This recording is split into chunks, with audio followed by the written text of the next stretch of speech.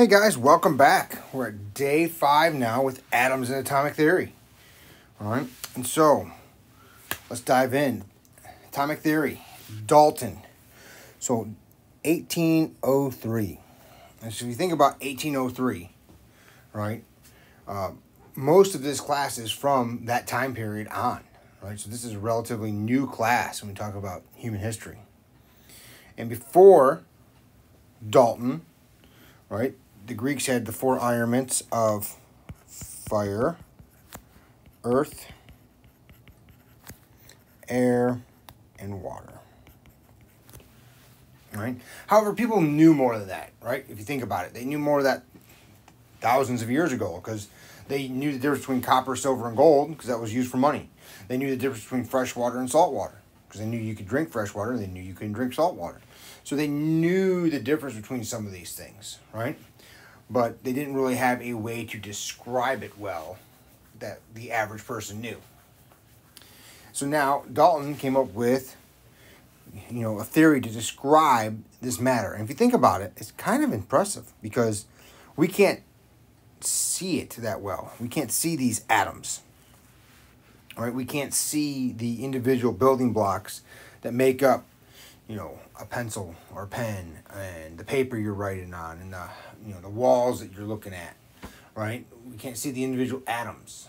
We see the collective. And so all matter consists of atoms, and that is, without a doubt, what we still believe today, right? All atoms of an element are identical. We're going to get into that. That actually is not true.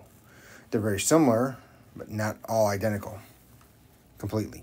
Atoms combine in whole number ratios to form compounds, which is very true. All right. Chemical reactions are a rearrangement of atoms. This is a big one. Right? That's all a chemical reaction is a rearrangement of atoms. All right? That is, and it's also a redistribution of electrons, which we haven't defined yet. And then atoms are indivisible, which that's not exactly true.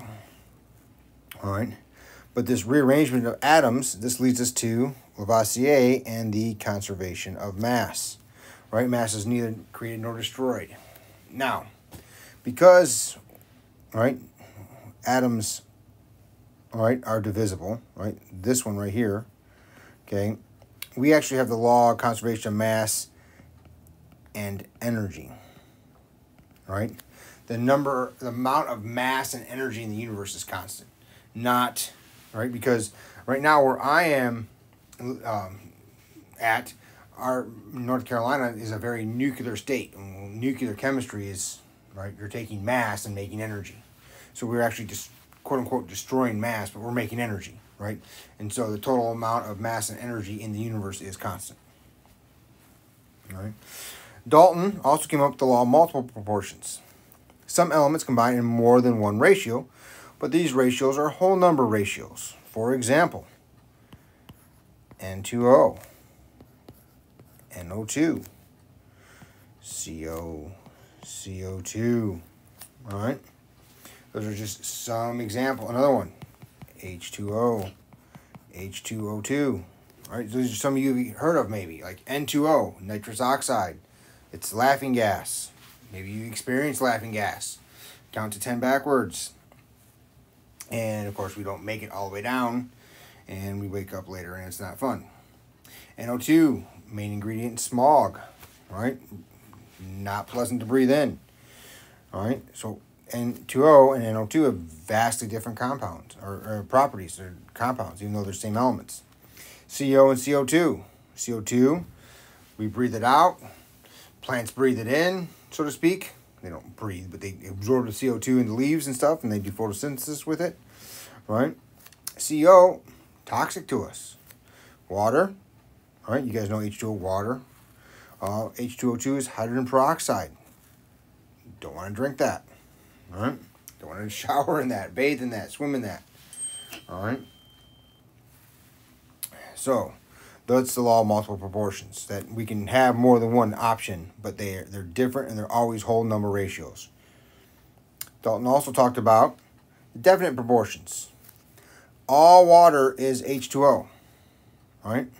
So all samples of a given compound, regardless of their source or how they were made, have the same proportions of the elements that make them up, the constituent elements. So water is always H2O2. Hydrogen peroxide is always H2O2, no matter what, which is neat. All right. Faraday and Arrhenius. We talk a lot about those two gentlemen in Chem 2. Formation of ions. What's an ion? Right? It's a charge. It's an atom with a charge.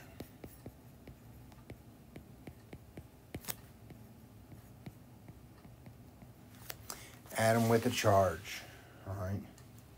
So if an atom has a charge, right, we call it an ion. We're going to define ion later on.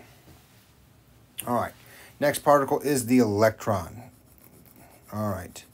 So there's a famous guy who flew a famous kite, right, with a key on it or something like that, right? And they talked about electricity. So Benjamin Franklin is credited with this, right? However, right, people knew about the electrical nature of matter, but we didn't really know about it, right? Because again, can we see electrons? No. We use electricity like it's, when we actually have houses and such, that we really can't function the house without electricity anymore. However, all right, we didn't necessarily know what it was back then. Thomson characterized the electron in a cathode ray tube. This is where TVs used to be made out of cathode ray tubes, like when they're really big, right? When the TV is, as if not bigger depth than it was width and height, all right, which is great. So then Thomson had a model of the atom called the plum pudding model. Another one would be like the blueberry yogurt model, and that was short-lived because Rutherford came along and had the nuclear model of the atom.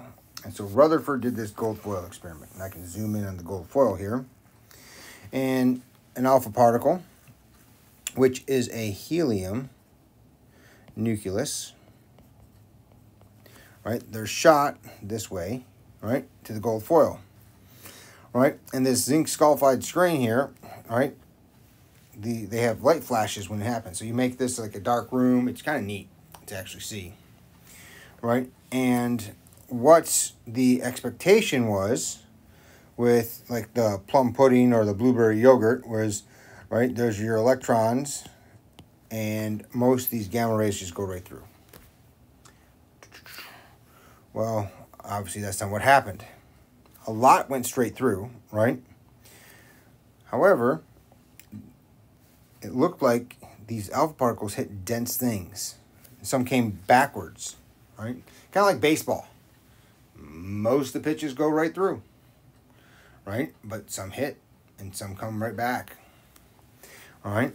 And so Rutherford proposed the nuclear model where you have this thing in the middle that's a nucleus and there's space around, all right? So the nuclear model, you got the nucleus, and in the nucleus is the positive charge. So the positive charge is in the nucleus, and the negative charge is outside. That's the electron. All right?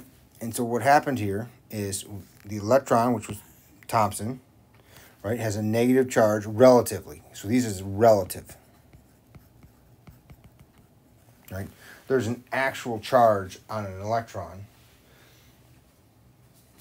All right? And that actual charge on the electron is like 1.6 times 10 to the negative 19 coulombs. All right?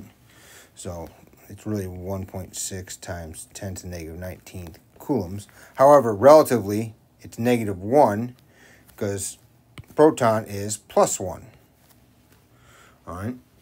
Neutron is 0. So the electron symbol, a lot of times we use in italicized E, the negative, proton, a P with a positive, neutron, N, 0. No charge. Neutrons weren't discovered later because there was a mass deficiency. So if you look at these masses here, 9 times 10 to the 28, negative 28 grams, 1.67 times 10 to the negative 24 grams. All right? And so this electron is really close to 1 times 10 negative 27 grams. And so it's 1,000 times less dense, if that makes sense. All right? Or not less dense, 1,000 times less massive. And so it's very, very small. So the electron's mass is very, very small compared to the proton and the neutron. All right, so the positive charge, you got protons and neutrons, if there are any, in the nucleus. And you got the electron outside the nucleus. Now with this, the mass is in the nucleus, right? Because of the mass difference between the electron and the protons and neutrons.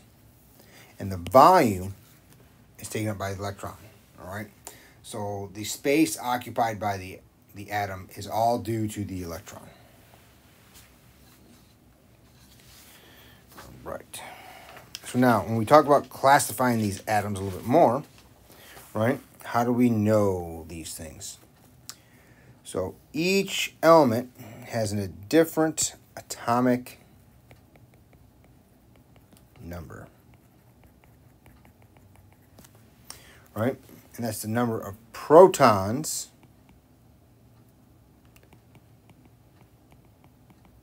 in the nucleus. It should be really and the number of electrons in the neutral atom.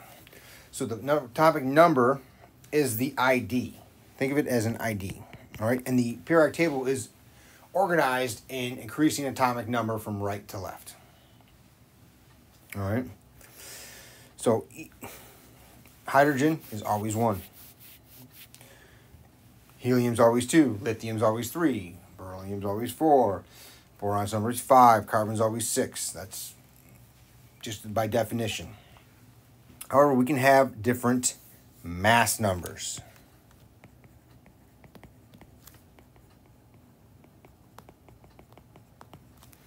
Right? So that's the number of protons and neutrons. So the number of neutrons can vary.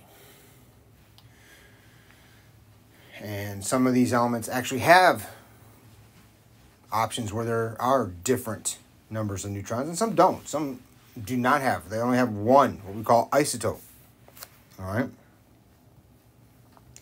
So if we look at hydrogen here, there are 3 different isotopes. All right? And the atomic number is going to be 1. The first isotope of hydrogen has atomic mass of 1. And so the first one is hydrogen. All right? Now, when we talk about the symbols, H is the chemical symbol for hydrogen. The number of protons is down there at the bottom. All right? Always down there. Okay? And if you want to write this out up here, right? We have the element X, right? The proton, well, that's coming up, but the protons are down here.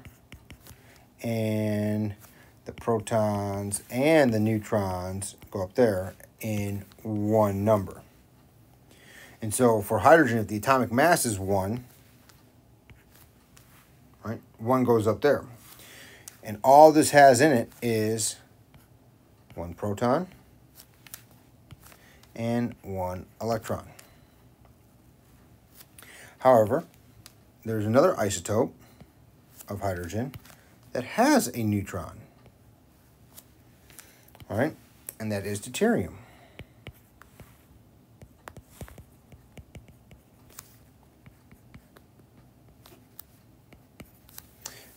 That's why there's no D on the table. So of course hydrogen has and deuterium have 1 proton, but the mass number is 2. So we have 1 proton, 1 neutron, and 1 electron. Finally, there's tritium.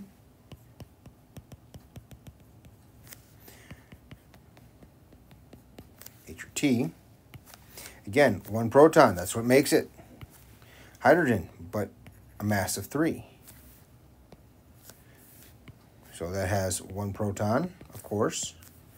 It has 2 neutrons and 1 electron. So those are the 3 isotopes of hydrogen. We use hydrogen as an example because it's the smallest element. Sometimes the easiest to understand.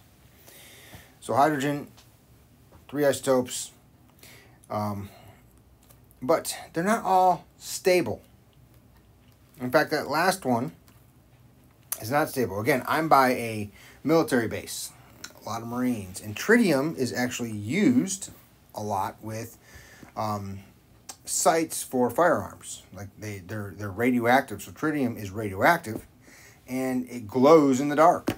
All right, and it's safe, but like a lot of the police, they have these things called night sights on their the guns they carry, and they glow in the dark, so you can see them really nicely in the dark. But they don't last forever because it's radioactive, and eventually those night sights no longer glow. Right? Why is it glowing? Well, that nucleus is not stable. So tritium is not a stable nucleus.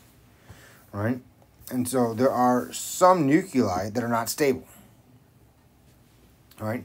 And it has to do with the neutron to proton ratio. Right?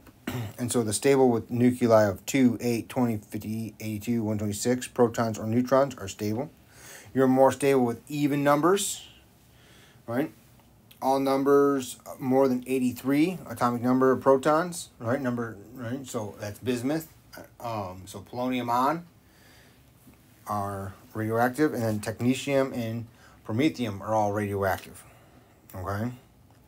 Right? And so if you look, and we're not going to dive into nuclear chem much, but there's this line here, right? That's the line of a 1-to-1 ratio, and we start off 1-to-1, and then we start going up towards a 1-to-5-to-1, right? Of one neutron to 1.5 neutrons to 1 proton. And again, that's nuclear chemistry. It's fantastic. It's very interesting. But that's pretty much all our book is going to talk about right now is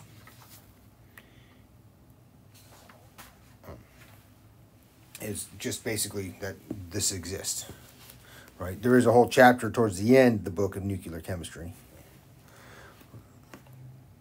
So with this, all right, and we've talked about before in the earlier, is how do we measure these things? So how do I measure hydrogen, deuterium, and tritium? All right, because if I look, we measure in chemistry a lot of times with mass, volume, etc.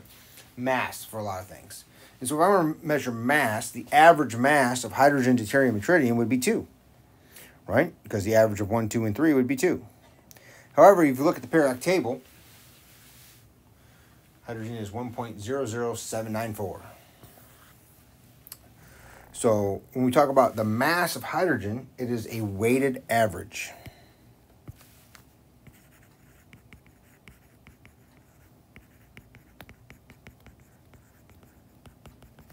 And you've all done weighted averages in math class, right?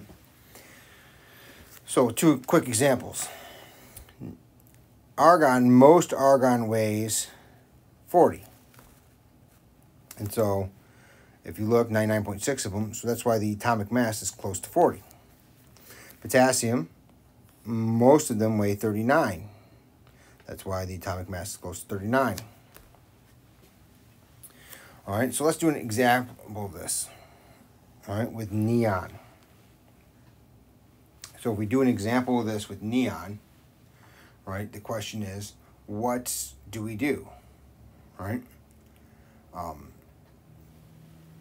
I take neon, and I have its mass, and the mass is an AMU.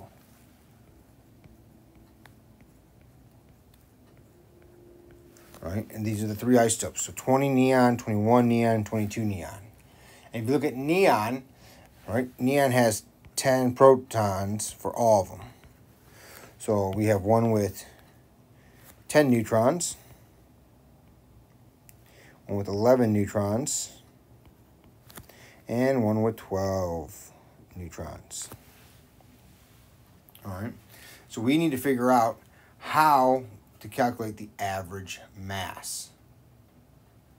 All right, And we wanted to do that. So how would I do that?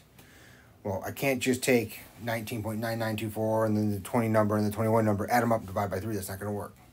So what we do is for neon here, we'll take neon as an overall, is we're going to take our mass times the percent. So the mass of 20 neon multiplied by its percentage as a decimal plus 21 neon multiplied by its percentage as a decimal plus 22 neon multiplied by its percentage as a decimal. So let's try that. So we have 19.9924 AMU multiplied by its percentage of 0.9048. That's the percentage as a decimal. Plus 21 neon, 20.9938 AMU multiplied by 0.0027 plus 21.9914 AMU multiplied by, do I have more space? No, don't. 0.0925. So if you do that math, I get neon to be 20.18 AMU, which is fantastic. All right, so that's how we do this weighted average. Now, I can ask you for that number in this. I can ask you for these numbers. A lot of times we'll ask you for one of these, right? Because this number's on the periodic table, right? Okay, now, let's dive into ions real quick.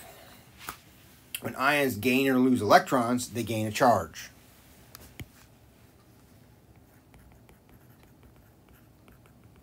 So again, the protons here, protons and neutrons up here, and up here is the charge, all right, which would be, if you think about it, the charge happens to be the number of protons minus the number of electrons.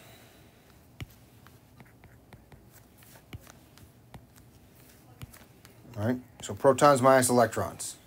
So if we do protons minus electrons, if I have more electrons, I will be negative. And if I have less electrons, I will be positive. All right, okay, and so if you look here, sodium is number 11. All right, so that means it should have 11 electrons.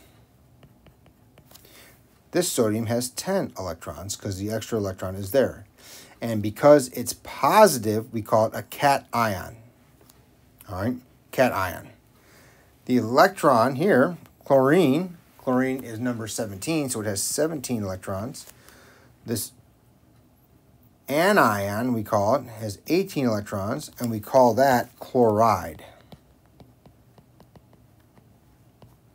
So chlorine versus chloride. Sodium, we don't change the name. Maybe we just call it sodium ion if you wanted to. But for chlorine versus chloride, big difference, right? All right, so that's the periodic table. We've already covered the periodic table, which is wonderful. But as you can see, that is... they're organized in atomic number, left to right. Now I want to do a couple more, before we get here, I want to do a couple examples of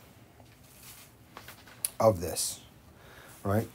And so the three examples I want to do Fe, which is iron, tungsten, and oxygen. And their mass numbers, iron's going to be 55. I can zoom in a little bit here. Tungsten's going to be 184.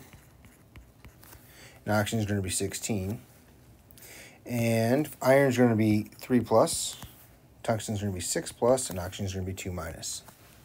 So I want to know how many protons, neutrons, and electrons we have. Okay. Iron, if you look at iron at the periodic table here, iron's right here with 26. So iron has 26 protons. Well, if you look at the mass number of 55, and so we have 55 protons and neutrons. So if we subtract the 26 protons, right, that would give us 29 neutrons. And iron has a charge of +3. That means there are 3 more positives than there are negatives. That means if I have 26 positives, I have 23 negatives. So that would be 23 electrons. For tungsten, if we look at tungsten, tungsten is number 74. So 74 protons. And again, if we look at 184 minus 74, right, because this is protons and neutrons, minus the minus the protons, gives us the neutrons, and that would be 110. And then we're moving on to the electrons. I have 6 more protons than I do the electrons. So if I have 6 more protons, that means I got 68 electrons. Finally, oxygen. Oxygen, if you look at oxygen over here, there's oxygen, number 8. So 8 protons. Mass number is 16, so 16 minus 8 would be 8 neutrons. Now I have 2 more electrons than I do protons. So that means if I have 10 electrons, right, I would have a -2 charge. And so that's how we do that atomic notation. Hopefully that makes sense. All right. There is one other thing that we can talk about real quick. Another way to write some of these isotopes out, right, is you can actually write the number like O16 or carbon 12, right, iron 55. You can write it that way too. But a lot of times I like the way that we just did before with the charge, if there's a charge. Well, that ends day 5. Great job, guys. Let me know if you have any questions, and we'll see you next time. Take care.